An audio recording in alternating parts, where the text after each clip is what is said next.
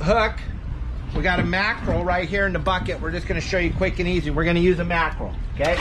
Yeah, a little Spanish mackerel right here.